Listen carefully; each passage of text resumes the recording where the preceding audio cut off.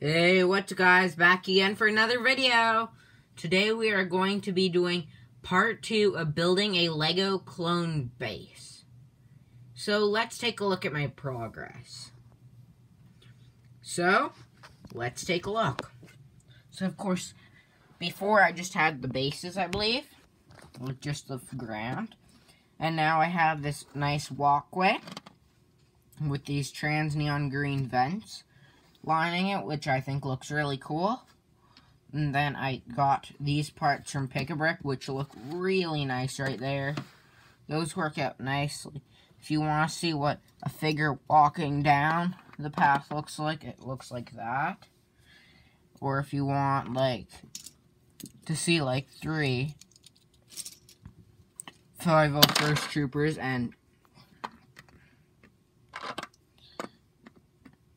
a few of these guys. Looks pretty epic.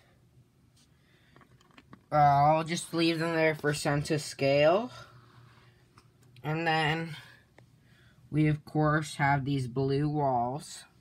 Originally I was planning on making them gray, but Pick-a-Brick did not have gray, so I got a few bricks and then used the rest of them are from my collection. And then I've started building up this top layer, and we have these sand green railings. I had to put a spacing because originally I wasn't going to do a spacing. I have a lot more of these, but when I didn't do the spacing, I was 8 short, or something along the lines of that.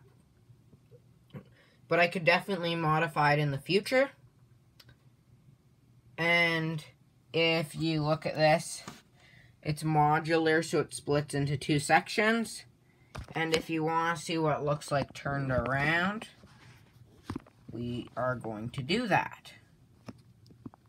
So the reason why I made it modular is basically just so you can move the parts without wanting to break in half. And then, of course, the Technic pin will clip in.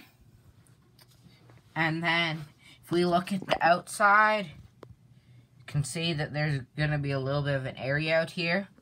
And then, of course, the figures can go through here. And, oh, I should also mention something else. You can just look at my beautiful Pick-a-Brick haul right now.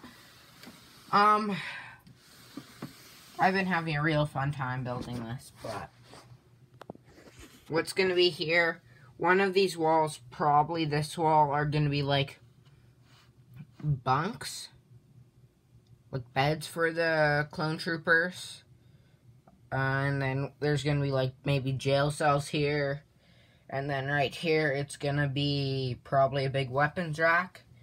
Maybe we'll have some cloning chambers down here.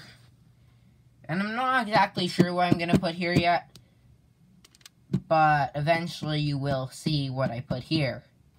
See ya in the next one. Bye.